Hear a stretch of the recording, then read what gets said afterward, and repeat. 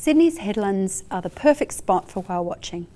Every year around April, humpback whales start heading north, leaving the icy Antarctic waters to travel to breeding grounds up in the Great Barrier Reef. It's a fair hike, especially considering that they fast, often for months, to get there and back. Humpbacks make the longest known migration of any mammal, about 10,000 kilometres for a round trip. The reason for the annual migration to sunny Queensland is precisely because it's warm and sunny, and that matters for their offspring. The warm sheltered waters, even in winter, are the perfect place to have their calves. As you know, when you're swimming, your body heat's quickly lost to the water around you. Whales have a thick layer of fat, their blubber, just under their skin, that protects their core body heat from being sucked into the cold polar water. But when the calf is born, it doesn't have thick enough layer of blubber. They need to gain this protective layer, and really quickly. Presumably, calves could survive being born in the freezing Southern Ocean waters, but it would take an enormous amount of their energy just to keep warm. That leaves them little energy for growth. And the faster a whale grows, the sooner they can start to reproduce. So the warm waters of northern Queensland provide an ideal start for the whale calves. But where do the calves get all that energy for growing from?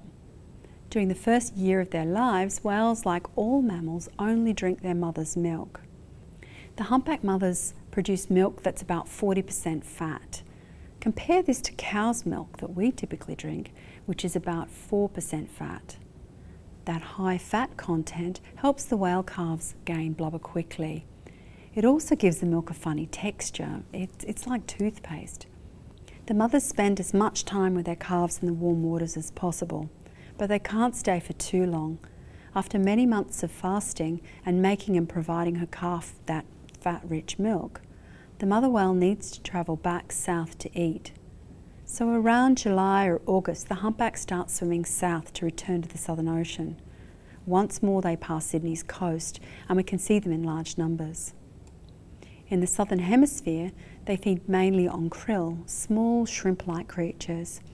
And the humpbacks that migrate past Sydney, and all humpbacks in the Southern Hemisphere, spend their summer feeding in the Southern Ocean, the waters around Antarctica.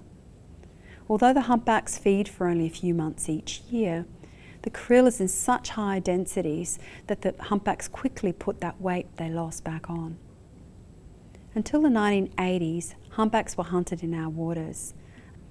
I grew up on a beach that overlooked Tangalooma Whaling Station in Queensland, an operation that harvested the East Australian humpback population.